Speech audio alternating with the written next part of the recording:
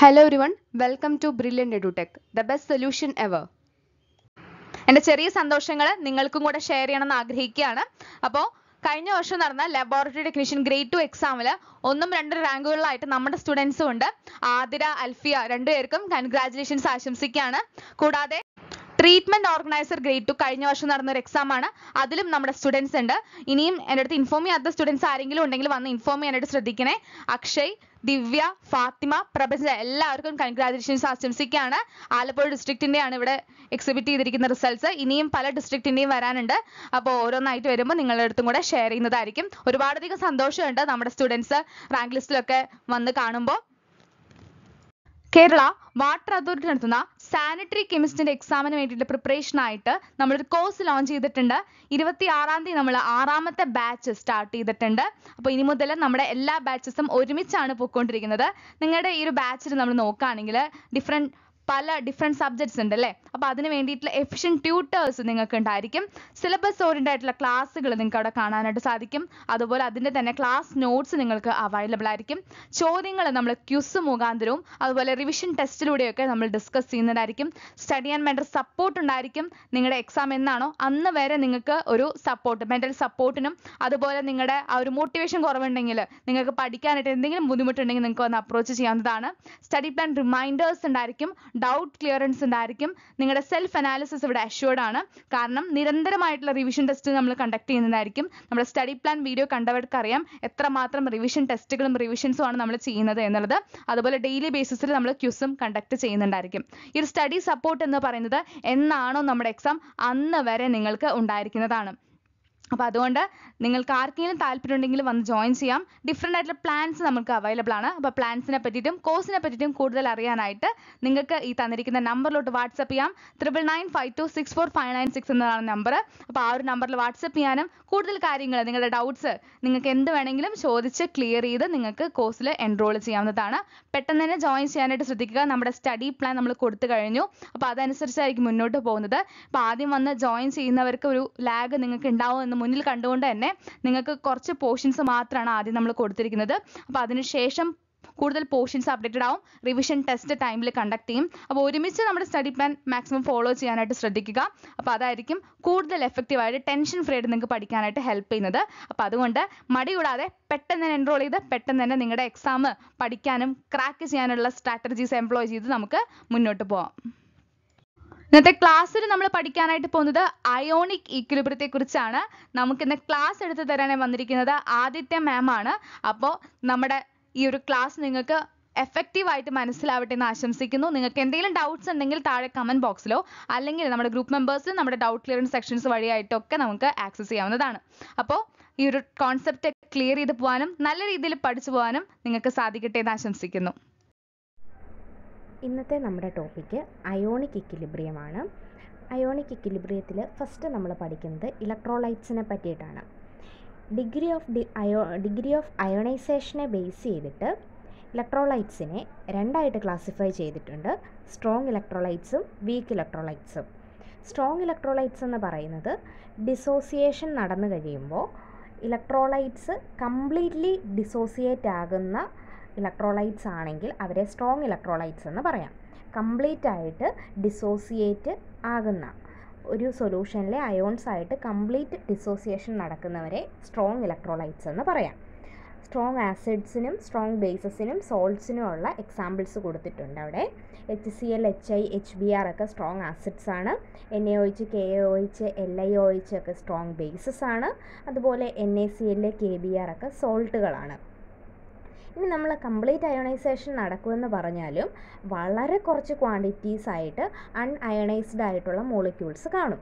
പക്ഷേ അത് വളരെ കുറച്ച് തന്നെ ആയതുകൊണ്ട് നമുക്ക് അവരെ നെഗ്ലക്റ്റ് ചെയ്ത് കളയാനായിട്ട് സാധിക്കും.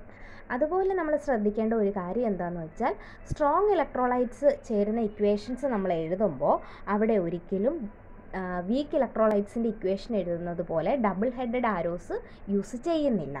ആ ഒരു കാര്യം ശ്രദ്ധിക്കേണ്ടതാണ്. ഇന്ന് നമ്മൾ നോക്കാൻ പോകുന്ന ടോപ്പിക്ക് കോളിഗേറ്റീവ് പ്രോപ്പർട്ടീസ് ആണ്. കോളിഗേറ്റീവ് പ്രോപ്പർട്ടി എന്ന് പറഞ്ഞാൽ ഒരു സൊല്യൂഷൻ്റെ പ്രോപ്പർട്ടിയാണ് കോളിഗേറ്റീവ് പ്രോപ്പർട്ടി. ഇനി ആ കോളിഗേറ്റീവ് പ്രോപ്പർട്ടി ഡിപ്പെൻഡ് ചെയ്തിരിക്കുന്നത് ഒരു റേഷ്യോയിലാണ്. കോളിഗേറ്റീവ് പ്രോപ്പർട്ടി എന്ന് പറയുന്നത് ഒരു സൊല്യൂഷൻ്റെ പ്രോപ്പർട്ടിയാണ്. അതൊരു റേഷ്യോയിന് ഡിപ്പെൻഡ് ചെയ്തിരിക്കുന്നു. ആ റേഷ്യോ എന്ന് പറയുന്നത് total number of solute particle by total number of solvent particle ആണ്. കോളിഗേറ്റീവ് പ്രോപ്പർട്ടി ഒരു സൊല്യൂഷൻ്റെ ഒരു പ്രോപ്പർട്ടിയാണ്.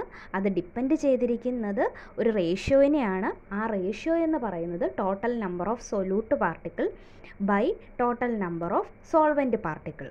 ഇതാണ് റേഷ്യോ വരുന്നത്. കോളിഗേറ്റീവ് പ്രോപ്പർട്ടി എന്ന് പറയുന്നത് ഒരു കെമിക്കൽ നേച്ചറിനെ സൊല്യൂഷൻ്റെ കെമിക്കൽ നേച്ചറിനെ ഡിപ്പെൻഡ് ചെയ്യാത്ത പ്രോപ്പർട്ടിയാണ്. അതായത് ഇൻഡിപെൻഡൻ്റ് ഓഫ് കെമിക്കൽ നേച്ചറാണ്. അതുകൊണ്ട് തന്നെ മൊളാലിറ്റി, നോർമാലിറ്റി, മൊളാരിറ്റി പോലെയുള്ള സൊല്യൂഷൻ്റെ കോൺസെൻട്രേഷൻ ടേംസിനെ ഡിപ്പെൻഡ് ചെയ്തിട്ടാണ് കോളിഗേറ്റീവ് പ്രോപ്പർട്ടീസ് ഇരിക്കുന്നത്. കോളിഗേറ്റീവ് പ്രോപ്പർട്ടി എന്ന് പറയുന്നത് ഒരു സൊല്യൂഷൻ്റെ ഒരു പ്രോപ്പർട്ടിയാണ്. അതൊരു റേഷ്യോ ആണ്. ആ റേഷ്യോ എന്ന് പറയുന്നത് total number of solute to the total number of solvent particles ആണ്. അതുപോലെ കോളിഗേറ്റീവ് പ്രോപ്പർട്ടി കെമിക്കൽ നേച്ചറിനെ ഡിപ്പെൻഡ് ചെയ്യുന്നില്ല. അപ്പോൾ പിന്നെന്താ, സൊല്യൂഷൻ്റെ കോൺസെൻട്രേഷൻ ടേംസുകളെയാണ് ഡിപ്പെൻഡ് ചെയ്യുന്നത്. അടുത്തത് വീക്ക് ഇലക്ട്രോലൈറ്റ്സ് എന്താണെന്നാണ് പറയുന്നത്. വീക്ക് ഇലക്ട്രോലൈറ്റ്സ് എന്ന് പറയുന്നത് നമ്മളൊരു സബ്സ്റ്റൻസിലൂടെ കറണ്ട് പാസ് ചെയ്യുമ്പോൾ അവിടെ ഒരിക്കലും അയോൺസ് മൊത്തത്തിൽ ഡിസോസിയേറ്റ് ആകുന്നില്ല. അങ്ങനെയുള്ളവരെയാണ് വീക്ക് ഇലക്ട്രോലൈറ്റ്സ് എന്ന് പറയുന്നത്. വീക്ക് ആസിഡ്സിൻ്റെ എക്സാമ്പിളാണ് H2CO3. വീക്ക് ബേസസിൻ്റെ എക്സാമ്പിളാണ് NH3.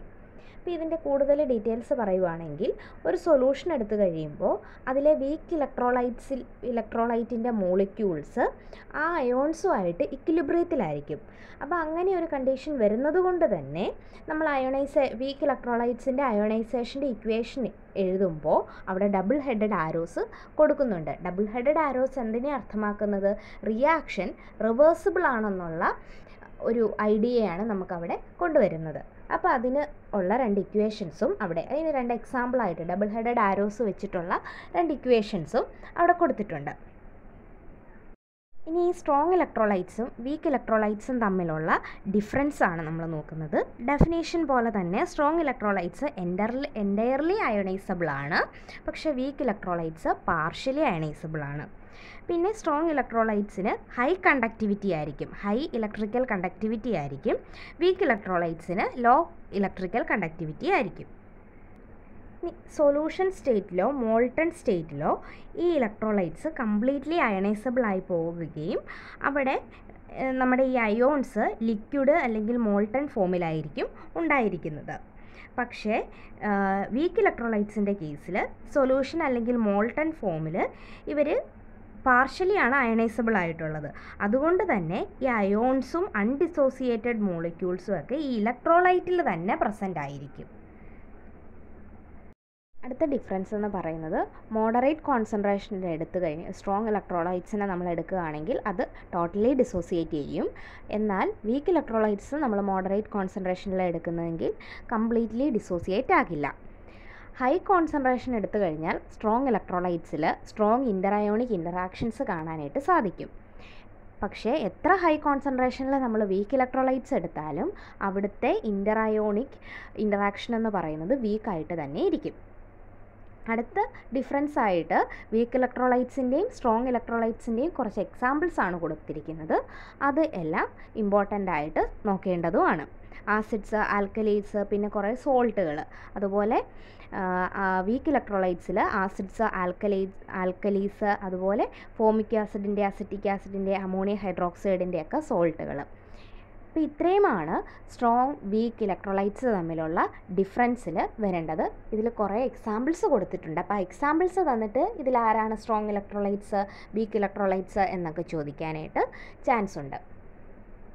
അടുത്തത് നോക്കുന്നത് ഡിഗ്രി ഓഫ് ഡിസോസിയേഷൻ ആണ്. ഡിഗ്രി ഓഫ് ഡിസോസിയേഷൻ എന്ന് പറയുന്നത് ഒരു സ്പെസിഫിക് ടെമ്പറേച്ചറിൽ സൊല്യൂട്ട് അയോൺസ് ഡിസോസിയേറ്റ് ചെയ്യുന്ന ഫ്രാക്ഷനെയാണ് ഡിഗ്രി ഓഫ് ഡിസോസിയേഷൻ എന്ന് പറയുന്നത്. Strong ആസിഡ്സിൻ്റെയും strong ബേസിസിൻ്റെയും degree of dissociation എന്ന് പറയുന്നത് 1 തുല്യമാണ്. അതുപോലെ തന്നെ നമ്മൾ ടെമ്പറേച്ചർ ഇൻക്രീസ് ചെയ്ത് കഴിഞ്ഞാൽ ഡിഗ്രി ഓഫ് ഡിസോസിയേഷൻ ഇൻക്രീസ് ചെയ്യും. അതായത് ടെമ്പറേച്ചറിനോട് ഡയറക്റ്റ്ലി പ്രൊപ്പോർഷണൽ ആണെന്ന് വേണമെങ്കിൽ നമുക്ക് പറയാം. അതുപോലെ ഡിഗ്രി ഓഫ് ഡിസോസിയേഷനെ റെപ്രസെൻ്റ് ചെയ്യുന്ന സിമ്പൽ ആൽഫയാണ്. മാത്തമാറ്റിക്കലി നമുക്ക് ഈ ഡിഗ്രി ഓഫ് ഡിസോസിയേഷനെ ഒരു റെപ്രസെൻറ്റേഷൻ കൊടുക്കാനായിട്ട് സാധിക്കും. ആ ഇക്വേഷനാണ് ആൽഫ ഈക്വൽ ടു λc/λ0 എന്നുള്ളത്. λc എന്ന് പറയുന്നത് സിയിലുള്ള വീക്ക് ഇലക്ട്രോലൈറ്റിൻ്റെ മോളാർ കണ്ടക്ടിവിറ്റിയാണ്. O എന്ന് പറയുന്നത് ഓയിലുള്ള വീക്ക് ഇലക്ട്രോലൈറ്റിൻ്റെ മോളാർ കണ്ടക്ടിവിറ്റിയാണ്. അതായത് molar conductivity of week ഇലക്ട്രോലൈറ്റും molar conductivity of week electrolyte അത് ഓരോ പോയിന്റിലുള്ളത് പറയുന്നതേ ഉള്ളൂ. അടുത്തത് നമ്മൾ നോക്കുന്നത് അയോണിക് പ്രോഡക്റ്റ് ഓഫ് വാട്ടർ ആണ്. ഒരു സ്പെസിഫിക് ടെമ്പറേച്ചറിൽ H+ൻ്റെയും OH- molar കോൺസെൻട്രേഷൻ്റെ പ്രോഡക്റ്റിനെയാണ് ionic product of water എന്ന് പറയുന്നത്. അപ്പോൾ നമുക്ക് അയോണൈസേഷൻ ഓഫ് വാട്ടറിൻ്റെ ഒരു റെപ്രസെൻറ്റേഷൻ അവിടെ കൊടുത്തിട്ടുണ്ട്. H2O ഡിസോസിയേറ്റ് ചെയ്ത് H+ഉം OH- ആയിട്ട് മാറുന്നു. അപ്പോൾ ഇത് വെച്ചിട്ട് നമുക്ക് അയോണൈസേഷൻ കോൺസ്റ്റൻറ്റിനെ എഴുതാനായിട്ട് സാധിക്കും. K equal to concentration of H+ into concentration of OH- divided by concentration of H2O. അപ്പോൾ ആ കോൺസെൻട്രേഷനെ റെപ്രസെൻ്റ് ചെയ്യാനായിട്ടാണ് ആ സ്ക്വയർ ബ്രാക്കറ്റുകൾ യൂസ് ചെയ്യുന്നത്. അതൊക്കെ നമുക്ക് ഓൾറെഡി അറിയാവുന്ന കാര്യങ്ങളാണ്. എങ്കിലും അറിയാത്തവരുണ്ടെങ്കിൽ പറഞ്ഞതേ ഉള്ളൂ. സ്ക്വയർ ബ്രാക്കറ്റ്സ് റെപ്രസെൻ്റ് ചെയ്യുന്നത് കോൺസെൻട്രേഷനെ കാണിക്കാൻ വേണ്ടിയിട്ടാണ്. അപ്പോൾ ഇവിടെ നമ്മൾ ക്രോസ് മൾട്ടിപ്ലൈ ചെയ്ത് കഴിയുമ്പോൾ K ഇൻറ്റു H2O എന്ന് വരും equal to H+ into OH- എന്ന് വരും. K into concentration of H2O എന്ന് പറയുന്നത് KW ആണ്. അതായത് അയോണിക് പ്രോഡക്റ്റ് ഓഫ് വാട്ടർ ആണ്. അത് എന്തായിട്ടാണ് വന്നിരിക്കുന്നത്? Concentration of H+ into concentration of OH-. അതായത് product of concentration of H+ into concentration of OH- ആണ് വന്നിരിക്കുന്നത്. അടുത്തത് അയോണിക് പ്രോഡക്റ്റിൽ ടെമ്പറേച്ചറിൻ്റെ എഫക്റ്റാണ് നമ്മൾ നോക്കുന്നത്. അപ്പോൾ ടെമ്പറേച്ചർ കൂട്ടിക്കഴിയുമ്പോൾ കോൺസെൻട്രേഷൻ അയോൺസിൻ്റെ കോൺസെൻട്രേഷൻ കൂടുകയും അങ്ങനെ അയോണിക് പ്രോഡക്റ്റിൻ്റെ വാല്യൂ കൂടുകയും ചെയ്യും. 25 ഡിഗ്രി സെൽഷ്യസിൽ അയോണിക് പ്രോഡക്റ്റ് എന്ന് പറയുന്നത് 1 × 10⁻⁻14 അപ്പോൾ ആ ഒരു ടെമ്പറേച്ചറിൽ H+ ഈക്വൽ ടു OH- എന്ന് വരും ഈക്വൽ ടു 1 × 10⁻⁻7 എന്ന് വരും. അതായത് രണ്ടുപേർക്കും 10⁻⁻14 രണ്ടുപേർക്കും ഈക്വൽ ആയിട്ടുള്ള രീതിയിൽ എഴുതിയിരിക്കുന്നതാണ്. പക്ഷേ ഈ ടെമ്പറേച്ചർ അല്ല, ഇതിൽ നിന്ന് വ്യത്യസ്തമായ ടെമ്പറേച്ചറിലേക്ക് പോകുമ്പോൾ ഇതിന് വേരിയേഷൻ ഉണ്ടാകുകയും അത് നമ്മൾ കാൽക്കുലേറ്റ് ചെയ്യുകയും വേണം. അതിനനുസരിച്ചിട്ട് കാൽക്കുലേറ്റ് ചെയ്യുകയാണ് ചെയ്യുന്നത്. നമ്മൾ നോക്കുന്നത് dissociation constant four A week ആസിഡാണ്. ഇവിടെ നമ്മളൊരു വീക്ക് ആസിഡ് എടുക്കുക. അത് നമ്മൾ പാർഷ്യലി മാത്രമേ ഡിസോസിയേറ്റ് ചെയ്യുന്നുള്ളൂ. പാർഷ്യലി മാത്രമേ അത് H+ അയോൺസിനെ റിലീസ് ചെയ്യുന്നുള്ളൂ. മൊത്തത്തിലുള്ള H+ അയോൺസിനെ അത് റിലീസ് ചെയ്യുന്നില്ല. പിന്നെ നമ്മൾ ഒരു വീക്ക് ആസിഡ് HA എന്ന് പറയുന്ന ഒരു വീക്ക് ആസിഡ് കൺസിഡർ ചെയ്യുവാണെങ്കിൽ അതിൻ്റെ dissociation റിയാക്ഷനെ HA gives H+ + A- എന്ന് കൊടുക്കാനായിട്ട് സാധിക്കും. അപ്പോൾ ഇതിൻ്റെ ജനറലി നമുക്ക് ഇതിൻ്റെ Ka എന്ന് പറയുന്ന equation concentration of H+ into concentration of A- divided by concentration of HA എന്ന് എഴുതാം. അപ്പോൾ ഞാൻ നേരത്തെ അത് പറഞ്ഞതുപോലെ തന്നെ സ്ക്വയർ ബ്രാക്കറ്റ് റെപ്രസെൻറ്റ് ചെയ്യുന്നത് കോൺസെൻട്രേഷനെയാണ്. അപ്പോൾ ഇതാണ് Kaയുടെ ഒരു ജനറൽ റെപ്രസെൻറ്റേഷനും ജനറൽ ഇക്വേഷനും ഒക്കെ വരുന്നത്. നമുക്ക് ആസിഡ് ഡിസോസിയേഷൻ കോൺസ്റ്റൻറ്റിനെ കുറച്ച് ഡീറ്റെയിൽ ആയിട്ട് ഒന്നും കൂടെ നോക്കാം. അപ്പോൾ ഇവിടെ നമ്മൾ പറയുന്നത് എന്താണെന്ന് വെച്ചാൽ ആസിഡ് ഡിസോസിയേഷൻ കോൺസ്റ്റൻ്റ് എന്ന് പറയുന്നത് ഒരു സൊല്യൂഷനിൽ ഈ നമ്മൾ ആഡ് ചെയ്യുന്ന ആസിഡ് ഒരു സൊല്യൂഷനിൽ എത്രയധികം എക്സ്റ്റെൻറ്റിൽ എത്രത്തോളം ഇത് ഡിസോസിയേറ്റ് ആകും എന്ന ആ മെഷറിനെയാണ് ആസിഡ് ഡിസോസിയേഷൻ കോൺസ്റ്റൻ്റ് എന്ന് പറയുന്നത്. ഒരു ആസിഡ് സൊല്യൂഷനിൽ എത്രയധികം ഡിസോസിയേറ്റ് ആകുന്നു എന്നുള്ള എക്സ്റ്റെൻറ്റിനെ ആ മെഷറിനെയാണ് നമ്മൾ ആസിഡ് ഡിസോസിയേഷൻ കോൺസ്റ്റൻറ്റ് എന്ന് പറയുന്നത്. അത് വെച്ചിട്ട് നമ്മൾ ആസിഡ് സ്ട്രെങ്തിനെയാണ് ഡിറ്റർമൈൻ ചെയ്യുന്നത്. Ka വാല്യൂ കുറവാണ് എങ്കിൽ ആസിഡ് ഡിസോസിയേറ്റ് ചെയ്യുന്നത് കുറവാണെങ്കിൽ Ka വാല്യൂ കുറവായിരിക്കും. അപ്പോൾ ഒരു സൊല്യൂഷനിൽ ആസിഡ് എത്രത്തോളം ഡിസോസിയേറ്റ് ആകും എന്നതിൻ്റെ മെഷറിനെയാണ് ആസിഡ് ഡിസോസിയേഷൻ കോൺസ്റ്റൻറ്റ് Ka എന്ന് പറയുന്നത്. അപ്പോൾ അതുവഴി നമുക്ക് ആ സ്ട്രെങ്താണ് കിട്ടുന്നത്. ഇനി ആസിഡ് ഡിസോസിയേറ്റ് ചെയ്യുന്നത് കുറവാണെങ്കിൽ അവിടുത്തെ Ka വാല്യൂ ചെറുതായിരിക്കും. ആസിഡ് സ്ട്രോങ്ങർ ആണെങ്കിൽ Ka വാല്യൂ കൂടുതലായിരിക്കും. അപ്പോൾ നമുക്കൊരു കുറച്ച് Ka വാല്യൂ തന്നിട്ട് ഏത് ആസിഡാണ് സ്ട്രോങ്ങർ വീക്ക് എന്നൊക്കെ നമുക്ക് കണ്ടുപിടിക്കാൻ സാധിക്കും. കാരണം Ka വാല്യൂ കൂടുതലുള്ളവർ സ്ട്രോങ് ആസിഡും Ka വാല്യൂ കുറഞ്ഞത് വീക്ക് ആസിഡും ആയിരിക്കും. ഇനി ഒരു സ്പെസിഫിക് ടെമ്പറേച്ചറിൽ ഈ Ka വാല്യൂ എന്ന് പറയുന്നത് കോൺസ്റ്റൻ്റ് ആയിരിക്കും. ആ കോൺസ്റ്റൻ്റ് ടേം ഉപയോഗിച്ചുകൊണ്ട് നമുക്ക് വീക്ക് ആസിഡിൻ്റെ pH ലെവൽ കണ്ടുപിടിക്കാനായിട്ട് സാധിക്കും. അതിനെ പറ്റിയിട്ടാണ് നമ്മളിനി നോക്കുന്നത്.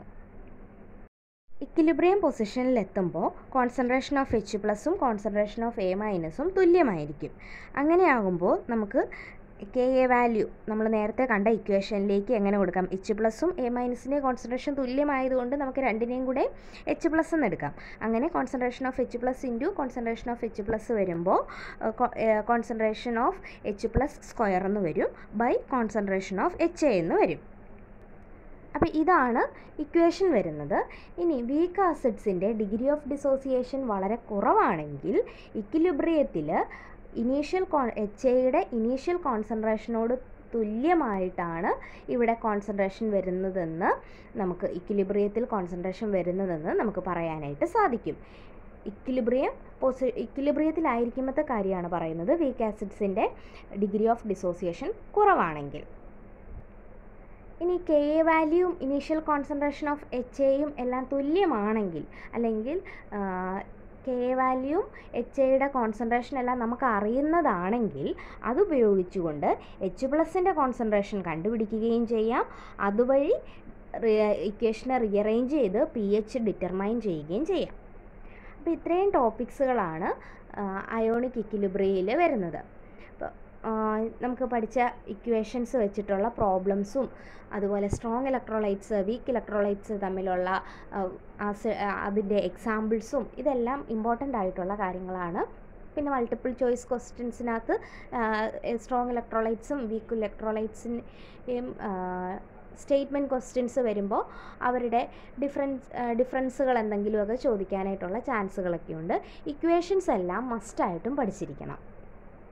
കാരണം എന്തെങ്കിലും പ്രോബ്ലം pH കണ്ടുപിടിക്കാനുള്ള പ്രോബ്ലംസ് വരുമ്പോഴെല്ലാം നമുക്ക് ഈസി ആയിട്ട് സോൾവ് ചെയ്യണമെങ്കിൽ ഇക്വേഷൻ അറിഞ്ഞിരിക്കണം. അതുപോലെ തന്നെ അയോണിക് പ്രോഡക്റ്റ് ഓഫ് വാട്ടറിൻ്റെ ഇക്വേഷൻസ് ആ വാല്യൂ ഇക്വിലിബ്രിയത്തിൽ വരുമ്പോൾ ഉള്ള വാല്യൂസ് ഇക്വിലിബ്രിയത്തിലല്ല 25 ഡിഗ്രി സെൽഷ്യസിൽ എത്തുമ്പോൾ ഉള്ള വാല്യൂസ് ഇതെല്ലാം അറിഞ്ഞിരിക്കണം.